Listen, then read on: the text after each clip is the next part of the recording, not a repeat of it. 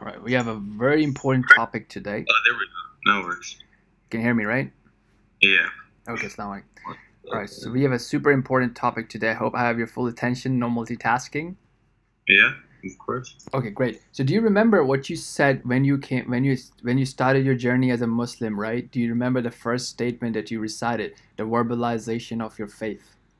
I didn't memorize that, but I remember saying it. But do you remember like what it implied, like relatively speaking, what it meant in English or You told me a little bit about the English version, like that you believe that Allah is the greatest, the one and only one, stuff like that, right? yeah. So basically, what you said is La ilaha illallah. That I testify, I confirm, I affirm, I bear witness that there is no one worthy Mm-hmm. of my full worship, full submission, full love, full fear, except Allah.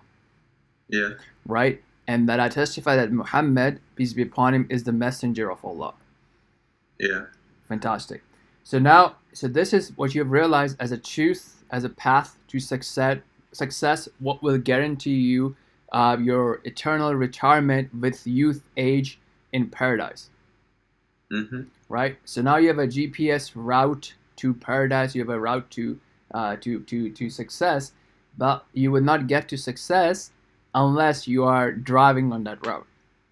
That is true. Yeah. So that is the reason we do our sync up calls, our catch up on WhatsApp, daily sync ups and whatnot, to make sure that hey, while I'm driving on my business, my career, my health and other areas, I'm also driving on the route to paradise.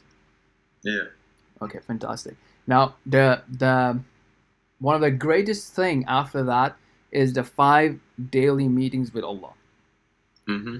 Okay, so let me. So now remember how you said that Prophet that Muhammad is the messenger of Allah, right? Yeah. Okay, let me show you what Muhammad said, peace be upon him, about these 5 daily meetings. All right, so you see my screen, right? Yeah. Okay.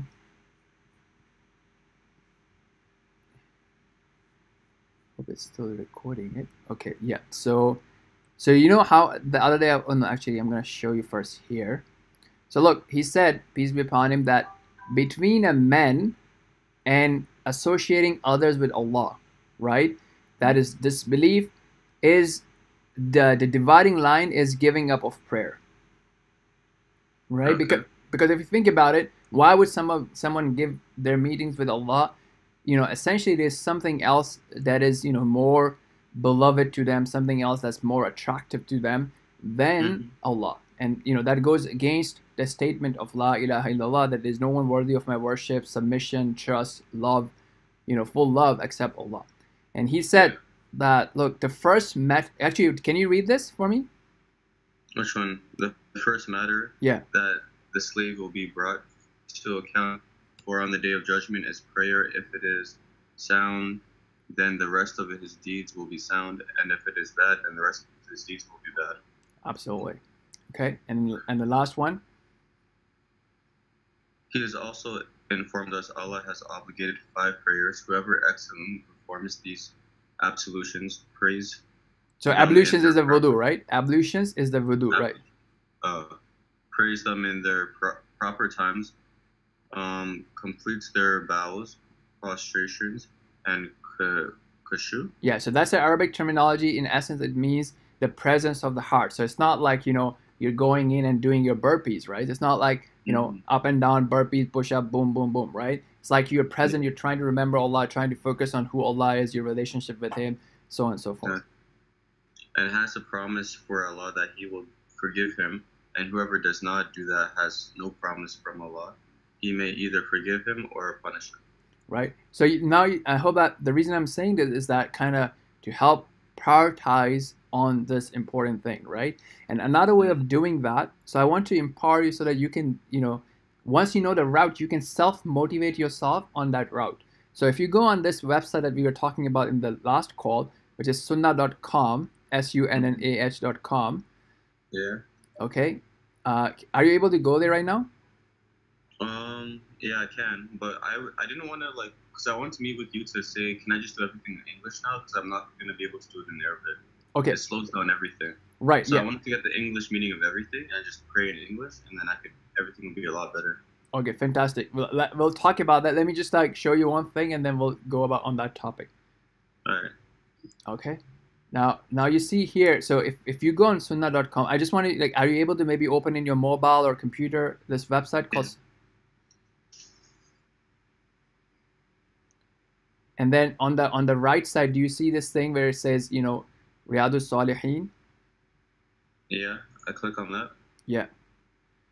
And then you'll see a chapter list, right? Like you're seeing on my screen, correct? Mm-hmm. So you click on this thing, the Book of Miscellany. Okay. All right. Now here, if I were to do Control F, and last time we searched for prayer, so I'm going to search for Salah, S-A-L-A-H.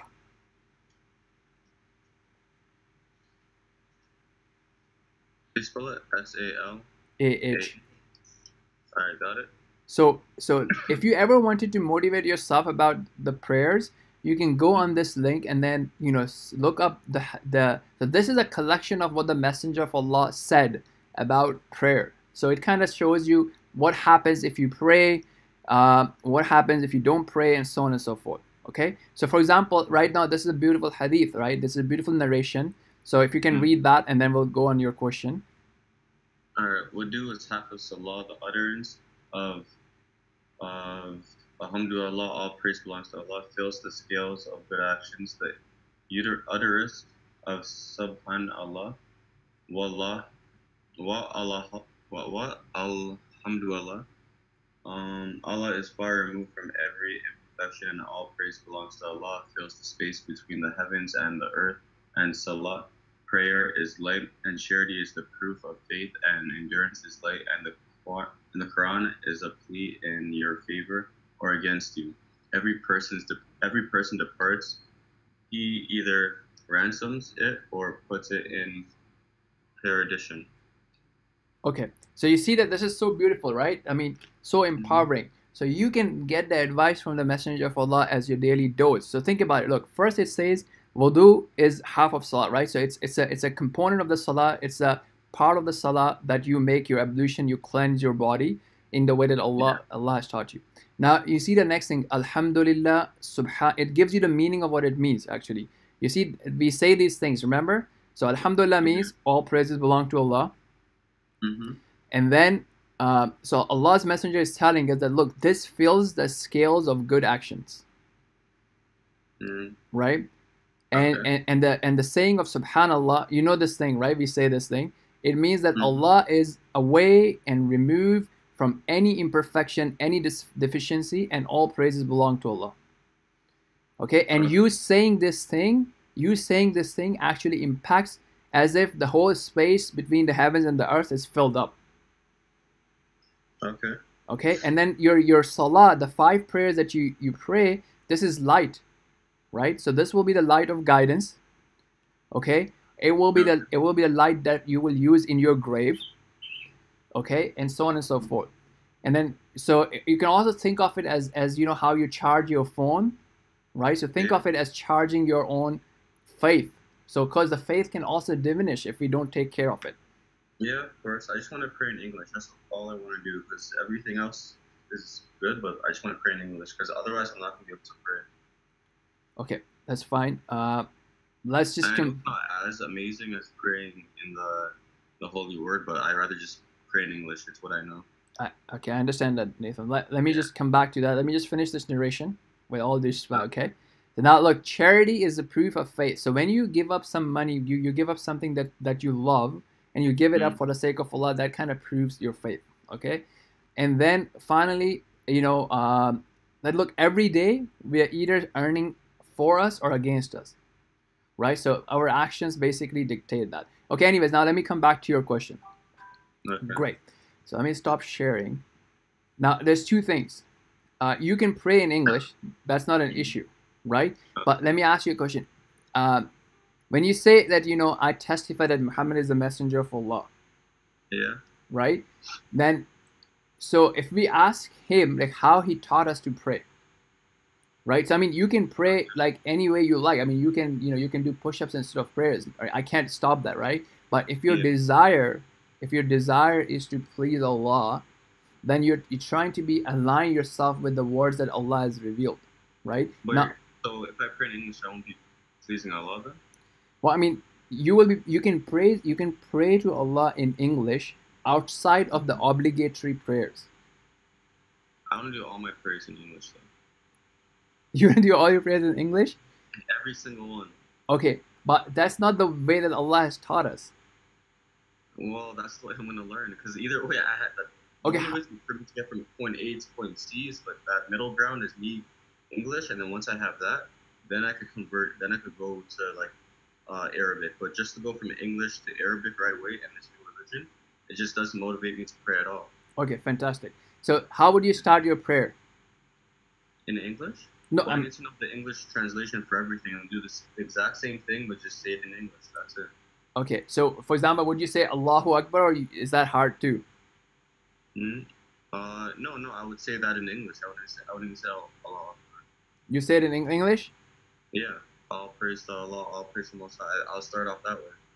Okay, so I'll do everything in English. Okay, so let me ask you something. Like, is it hard for you to say Allahu Akbar? A little bit. No. Okay, and you're a tough guy, right? So you don't run away from challenges, do you? No. Okay, so say Allahu Akbar, for example. Allahu Akbar. Right, and then you repeat yourself that Allah is the greatest, for example. Yeah, Allah is the greatest. So how hard is that? Like, I'm asking, is that hard? That's not hard, but then it gets a lot harder when you have to say a bunch of different sentences. Okay. Because when you start off with one, but then you have to start to say a bunch of different ones, and then to learn that whole learning curve is something that I can't go through right now because I have other stuff to do. No offense to Allah, but He's planned out my life in a certain way, and He made me very busy and blessed me with the talents that I have. So I have to take things one step at a time. This is a challenge, to learn a lot. This religion is a learning curve. So I want to do it in the best way possible with what I'm currently doing right now in terms of like growing my business. Fantastic. So English is just the best way. I'm just saying. I understand. Yeah, let's discuss that. I appreciate that. Hard to memorize in English, but I'm gonna memorize it in English, and then once I get that, then I'll. Okay, I appreciate that. So look, I mean, you're saying that you don't have 10 minutes to repeat those 5 phrases, and it's been like 6 months that you're into Islam, right? Almost. In 10 minutes to repeat those 5 phrases. Yeah. Yeah, but to memorize those phrases takes a lot of brain power. So to memorize that, I have to like forget something else. Okay, that's no. I'm not. Okay, so good. So I'm not saying to memorize. Only so big. I understand. I'm not saying to memorize it. Mm-hmm. How about you print out a big paper with big fonts, okay, and then you put it on the ground so you can read it off there. I won't know how to say it though. No. You know? Okay. Do you know how to say Allahu Akbar? Yeah. Do you know how to say Subhanallah? Sort of, yeah. There we go, right? So you're gonna write it in a way with big letters, really big font, and you will say the same thing. But I don't see why I can't do it in English, because then if I memorize it then at least I know the meaning of the word. Okay, well there's back to once I change to Arabic. Great question. There are two challenges with that. Number one is most likely you won't get to it, right? Because your life is not gonna get less busier. It will keep getting busier and busier. That's not true. Nathan, you know that. Come on. Like, it's been like 6 months, man. It's been 6 months. It's been 6 months. I'm gonna keep getting busier and busier. At a certain point, I'm gonna retire. That's what I'm working towards. Nathan, everybody says that. You know that, right? Yeah, but I'm not everyone. Okay. Look. So what happens if you die tomorrow or in the next 5 days? Look, as like we just read the. What if I die tomorrow? Wouldn't I be like wouldn't he show mercy because he would, right? But as the Prophet said, that the promise is on the promise of Allah is based on doing things properly to the best of your ability. Yeah, and to do things properly is not to go straight to Arabic, because the way I'm praying right now is just horrible. Like, I can't even know. Like, it's embarrassing. That's why I don't even want to pray, because I can't do it properly, right? But if I do it in English, then I'll be good. Okay. I learned how to pray in English when I first started, when I was growing up. So that's what I know best. Okay. So I think praying in English 5 times a day and then go from there. Okay, Nathan, you're gonna pray in English. That's fine. That's clear. Let's explore the alternative. Okay. Later. No, I'm just saying. Okay, let's just like walk through it. Let's see, because I think you're making it too hard than what it is. It's not harder than what it's Arabic. It's a completely different language. It's not even French. It's not Spanish. It's Arabic. Okay. It's one of the hardest languages. No. So let me ask you a question. Do you think when you say Allahu Akbar, is that perfect or not? That is one word. I could say konnichiwa, right? But then if you put 5 other Japanese words in front of me, I'm gonna be like, oh, what is this? Okay, And I that's have to it. learn this. Good, It's good, good. possible for me to learn 5 Japanese words, but it's gonna take some time because the first one's easy and the other 5 are like, oh wow. Okay, all right. Let me give you a trick to do the next one in 2 seconds Mhm. or 1 minute. Okay. Okay. Subhanallah. I know how to say that one too. Actually, there's one point where I memorized all 5 perfectly with Mukhtar, right? Yeah. But I'm saying Yeah. don't memorize it. I know because memorization is becoming a challenge, right? What I'm But then I suggesting. have to memorize how to pronounce it properly, even if it's right in front of me. No, well, you already know that. Your pronunciation is whatever you say is perfect, Mm. right? And then you keep saying it will just make it better and better. So what I'm suggesting, consider this, right? You print out a paper. You have a printer, right? I'm not doing that. I'm not doing that. But I need. This is why I came on the call. I Okay. need you. I need you to write the English translation of everything that we've done so far, Okay. like properly on WhatsApp instead of like on a piece of paper. Just go on WhatsApp, so I can copy and paste that, then do my prayers. Because on top of just saying it, I have to like memorize like this and like how to do that properly. And I have that sheet with me right now, so I have to like do that. So like Okay. Okay. I have to do 1 unit, and then what is 3, 3, 4, 3 or something like that. Two, How many? 4, 4, 3, 4. I'm gonna write that down. I'm gonna send you a document of that. That's not an Yeah. issue. Okay. But make sure you add the English version. And I then will that's do all. that, sir. Okay. Listen. Okay. So let's say okay. So you're gonna do English. You're very stubborn about it. Okay. Yes. So that's fine. So I'm not. I can't say that this is fine. But you again, you have to do what you can do. So here's what I'm saying. I'm gonna tell you 2 things. Number one, it's much better. It's like 1,000, 10,000, a billion times much better for you to mispronounce Subhanallah than you do not even try it. Okay, that is based on knowledge, right? I mean, we don't have to do guesswork. Allah has already told us to do what is to the best of our ability. Can you hear me? Because your video is paused. Yeah. Okay. Yeah, I can hear you. So that's one thing. The second thing is, if you still choose, I mean, you're an investor, correct? Yeah.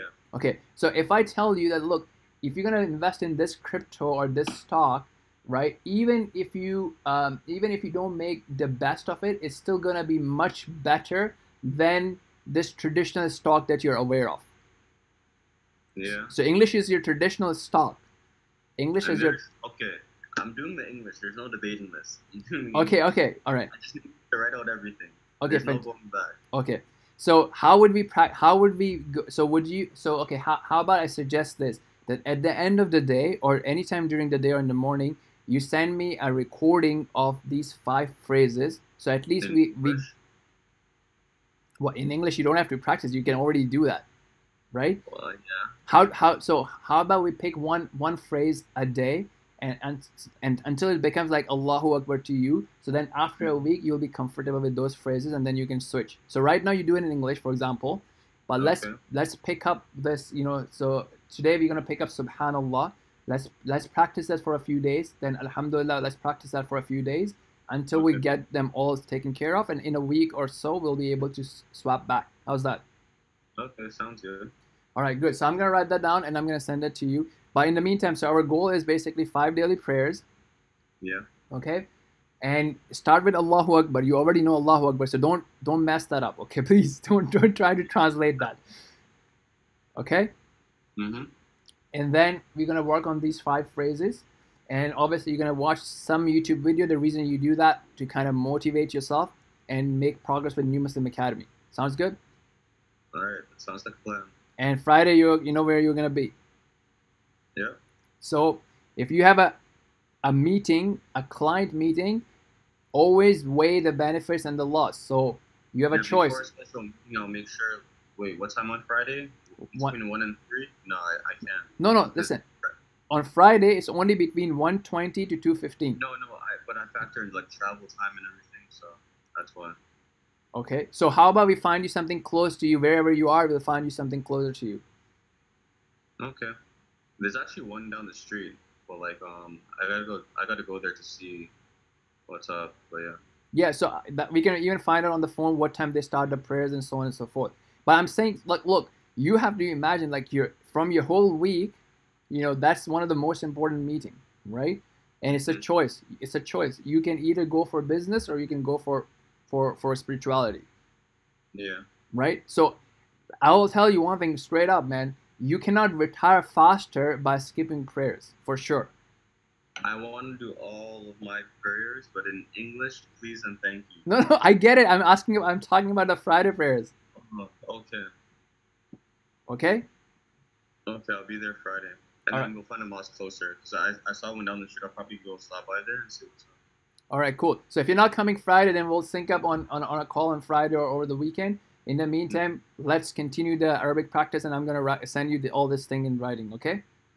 The translation. Yes, sir. Okay, Translation. thank you. All right. All right, so Peace out.